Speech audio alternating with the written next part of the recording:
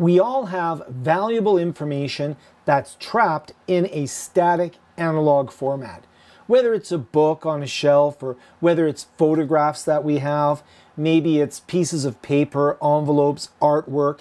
We often want the information contained in those objects as part of a collection phase when we're conducting research and studying, but it's trapped in that static format. And the challenge is that you can't quickly search a physical textbook, and you can't ask AI to explain a diagram if that diagram isn't in a digital format, if it's in a handout.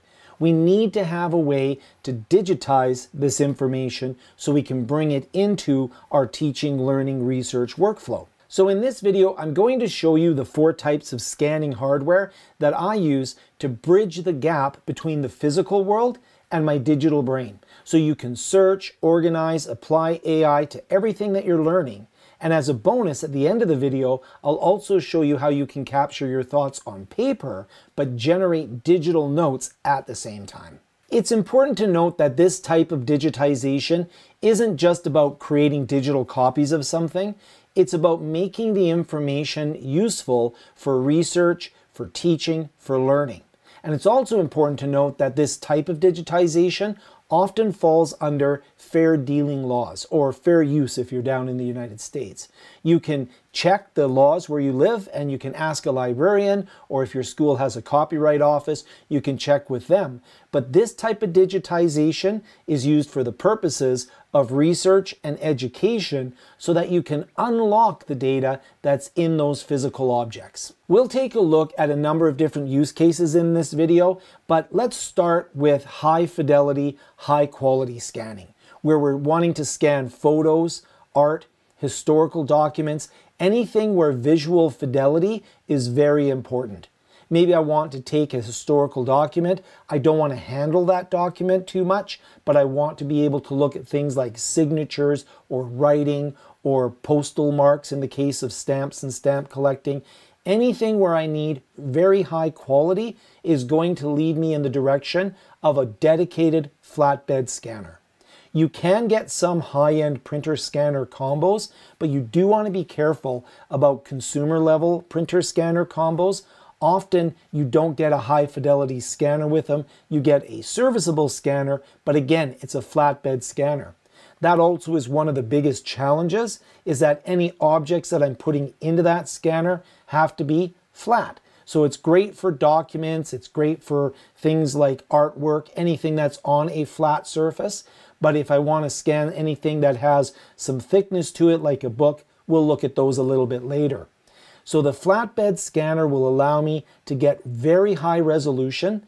I have an HP 8300. It's a fairly old scanner, but it does give me 2400 DPI or dots per inch. It's a very useful scanner for when I need to get really high quality scanning that's going to allow me to see the object zoomed in at high fidelity. Now, not all scanners are considered equal when it comes to flatbed scanners. You're really looking at something that has good optics and can give you a high dot per inch or DPI rating. As an example, my HP ScanJet 8300 can go up to 2400 DPI, which is really good for what I'm doing. And here's a bit of a trick. My HP ScanJet 8300 is no longer supported by HP. They do not have software for a modern operating system, either my Mac or my Windows operating system. So you're wondering, how can I use it as a scanner? Well, I have third-party software that I use in order to run the scanner. And what this means is that there are companies out there who may have these scanners, and they'll no longer be able to get the software from HP. They don't realize that they could buy a third-party piece of software that would allow them to continue to use the scanner, so they'll often sell these scanners at a pretty significant discount.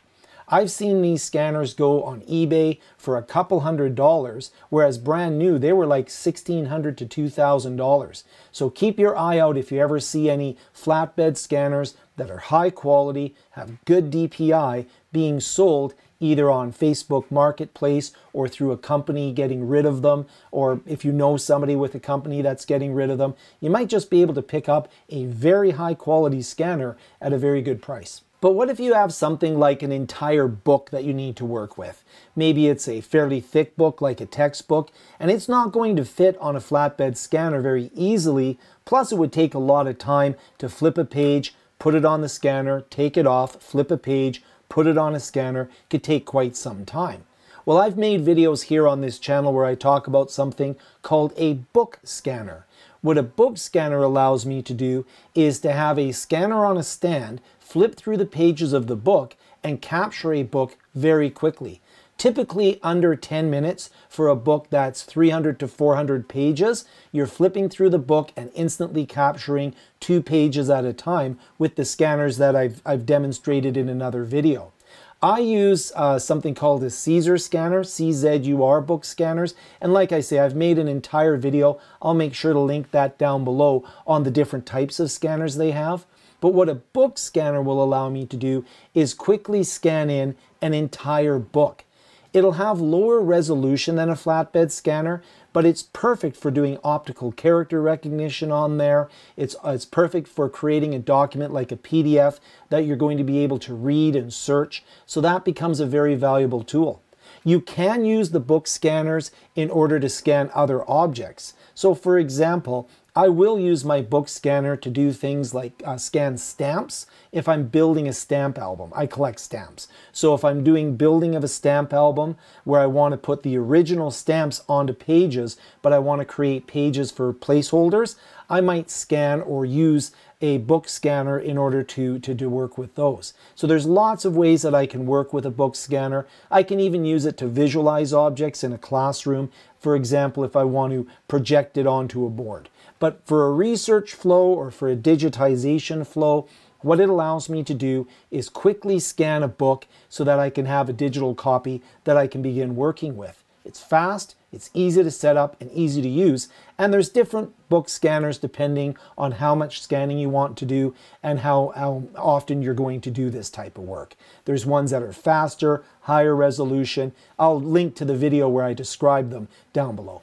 Now, what if you just want to scan one thing? You have one document, or you have one piece of paper, or you have a whiteboard that you want to scan if you're in a conference. You can use the scanner that you have in your pocket, your phone.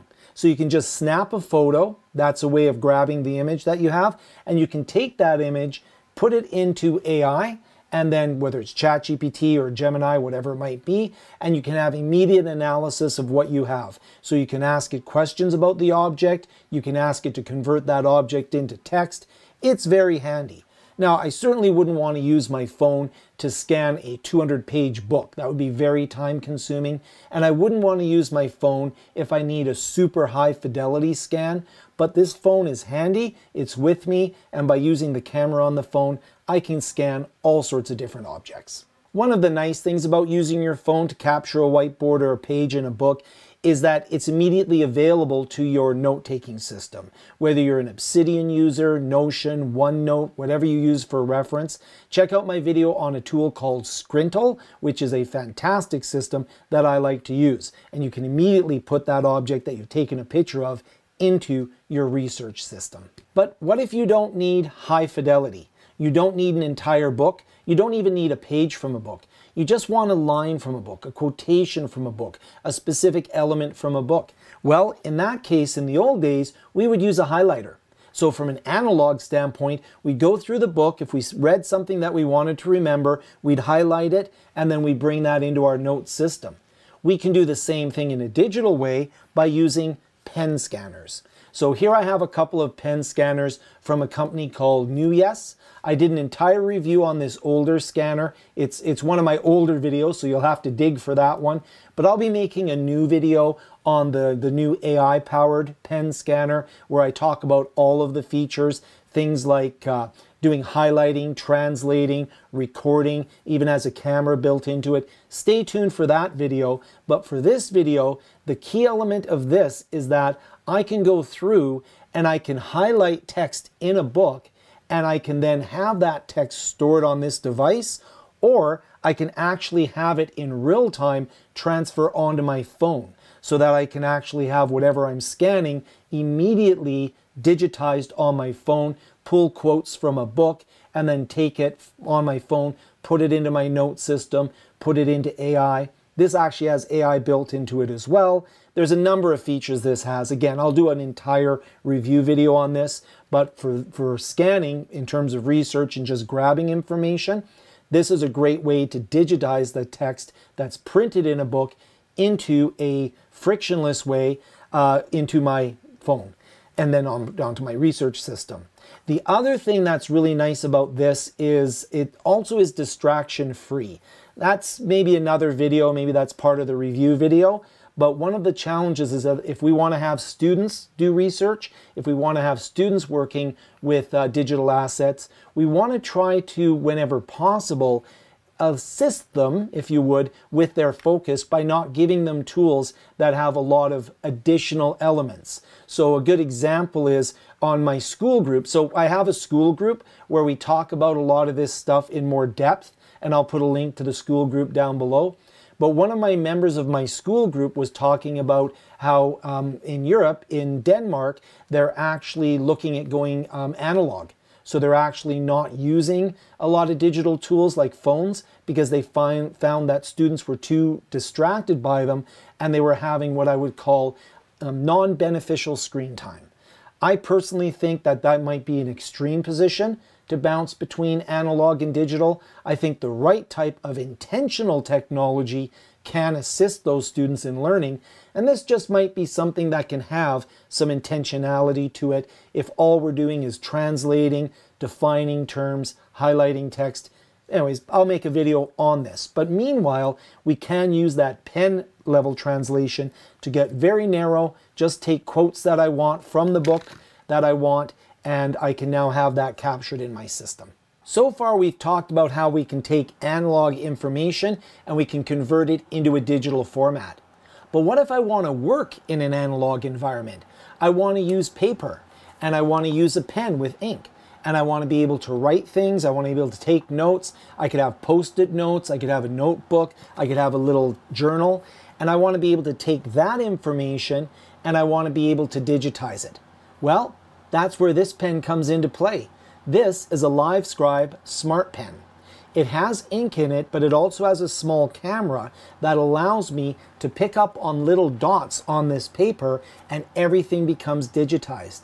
I don't notice it, I just write as I would with any pen, but it's stored on the pen or directly transferred onto my phone, either in real time or at a later date with synchronization, and it allows me to use a pen and paper environment, but still immediately have that available to me as a digital asset.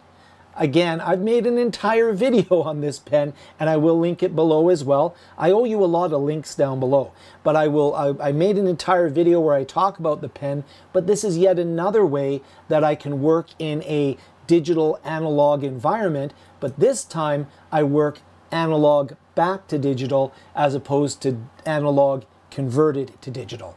So that's another tool that we can use. Now that we've seen some of the ways that we can work with analog and digital, the really important question is to ask ourselves, how does this affect the way that I learn and teach?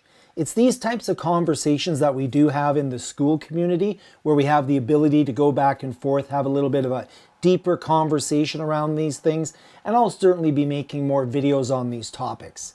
You know, there's a lot of difference in these tools. Having a high fidelity scan, it has its purpose. Grabbing a few lines from a book, it has its purpose.